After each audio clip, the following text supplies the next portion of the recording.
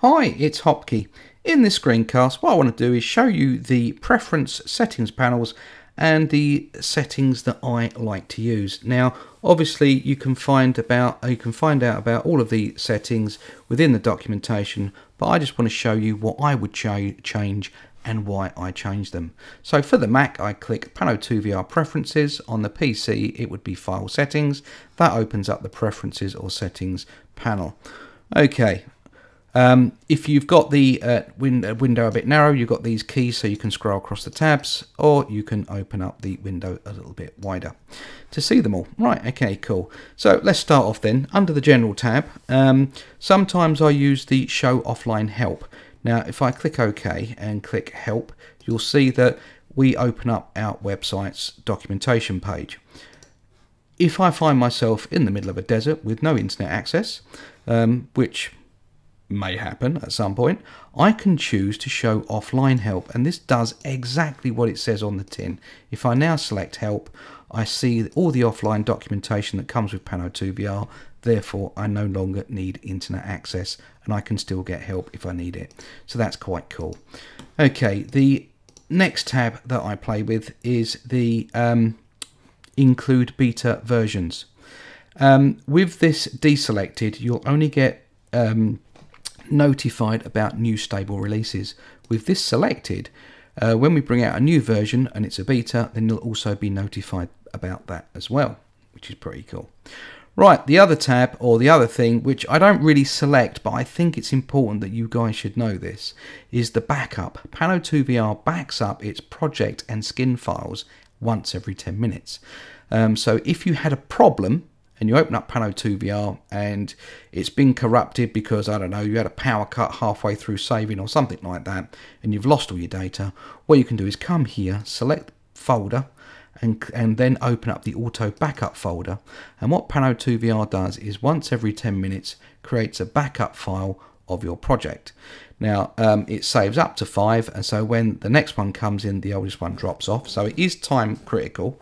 So if you've forgotten about this and you've spent half a day fiddling about trying to find ways of getting your files back, then chances are you've run out of backups. But you know, once you know it's here, you open it up, you find which is your latest backup. It's you can do that easy enough because of the file name is done in date and it does hours, minutes and seconds. There you go.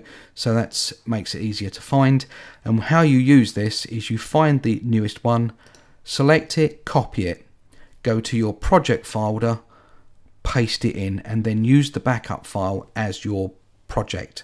You open it up, make sure everything is great and it's all working and you've not lost anything, or lost up to a few minutes at least. Then what you can do is then delete the corrupted file and then rename this as your new project, and you do exactly the same thing with skins. Okay, cool.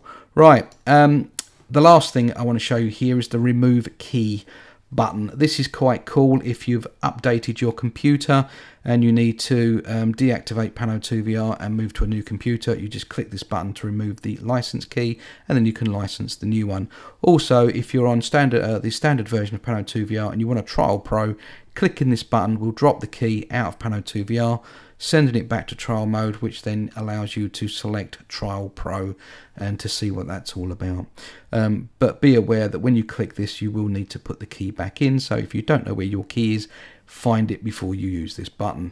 Right, looking at the next tab, I tend to use this quite often, and it's not so much as a selection as doing something.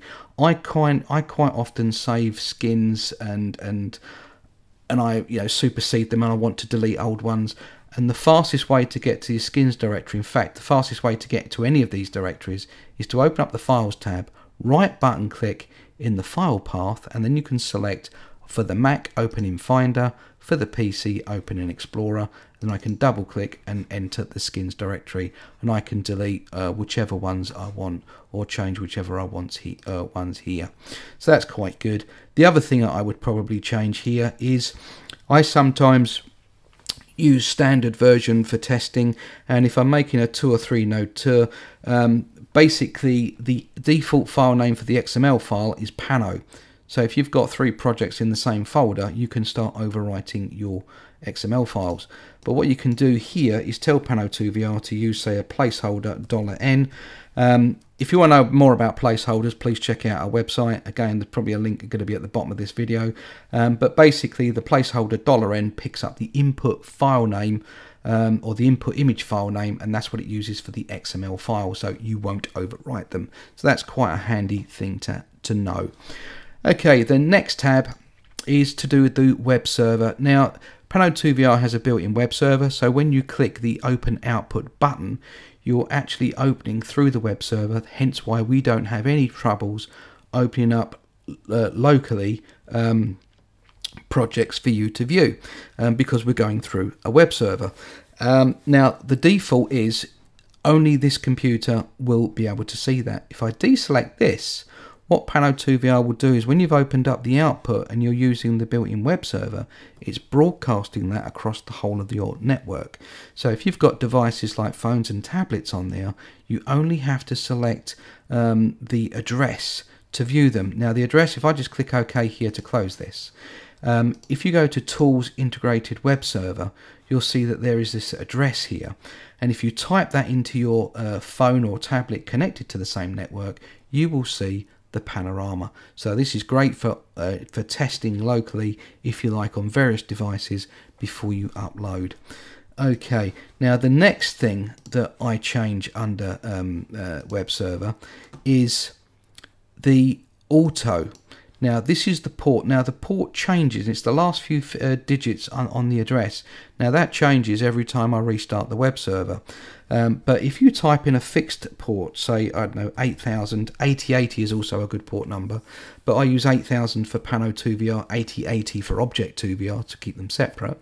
But basically what happens is that address I showed you earlier, the port is now a fixed number, so you can do things like bookmark the address in your phone and your tablet and your other computers on the network. So when you open up the output in Pano2VR on your computer, you can then pick up the device, go to the bookmark and then view it. So that's quite handy to know. Right, the next tab is for images. Now I do quite a bit here. I change the interpolation filter. Personally, I select Lancos 3.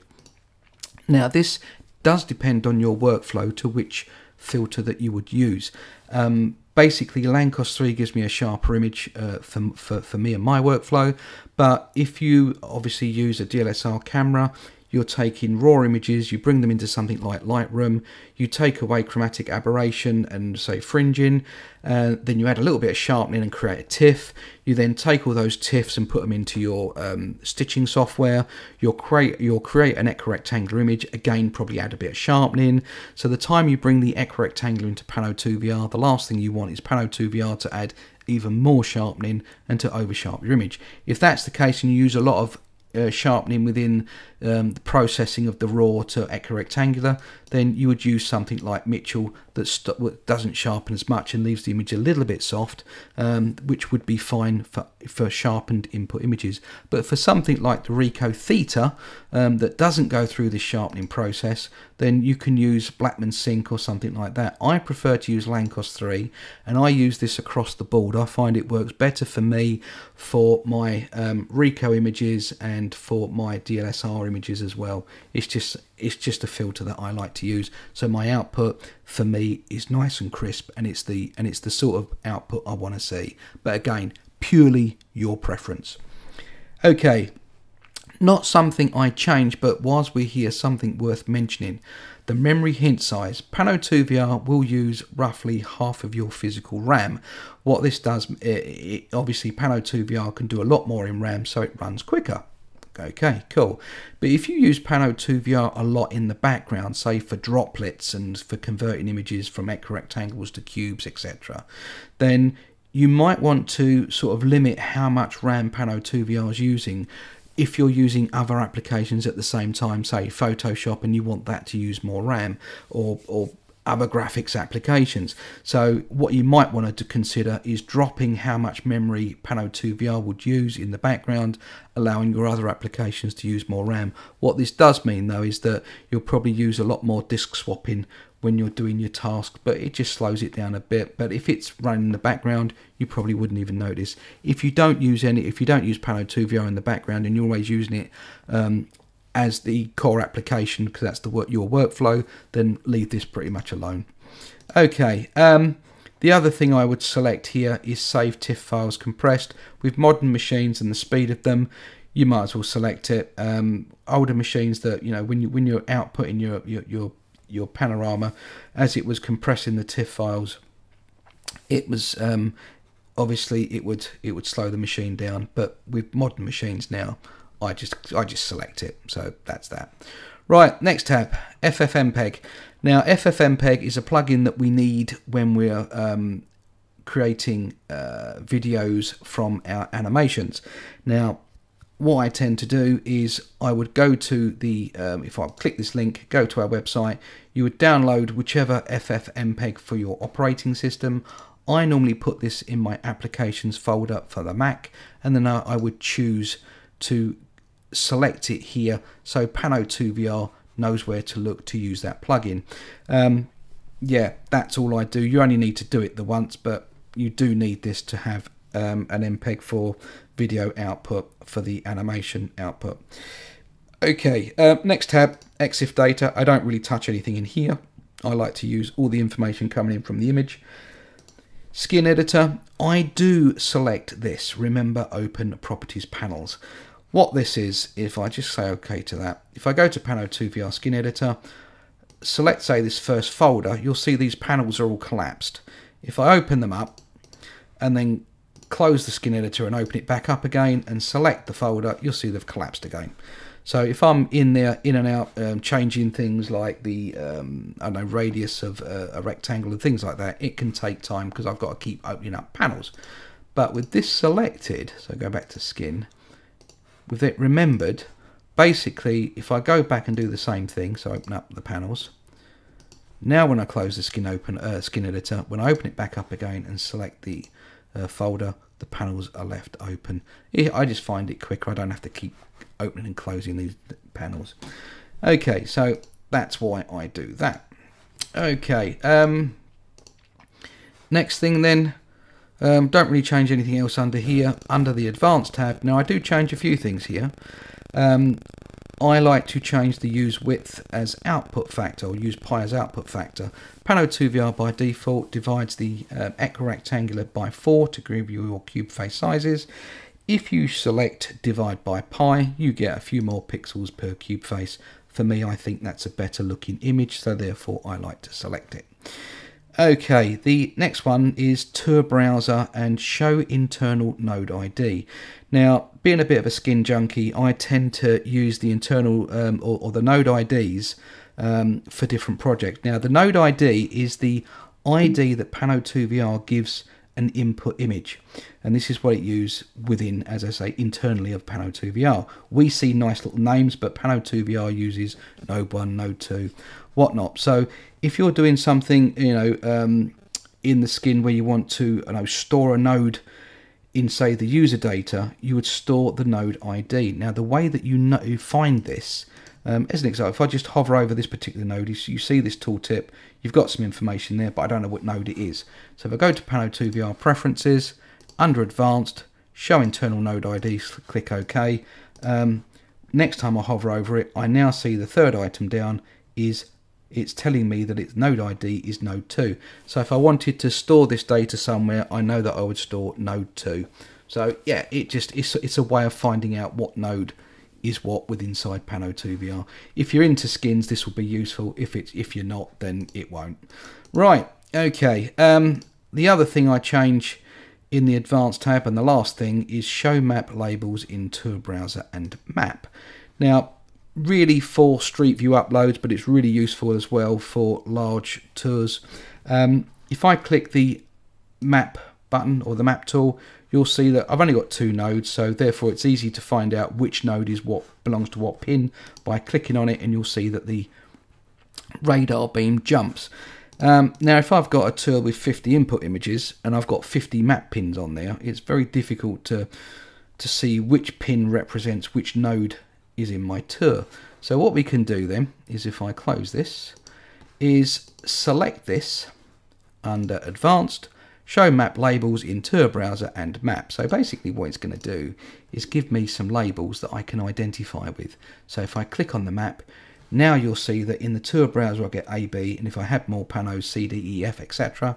And now you can see that the map pins have got the same labeling as well. So you can quickly and easily determine which panorama belongs to which map pin.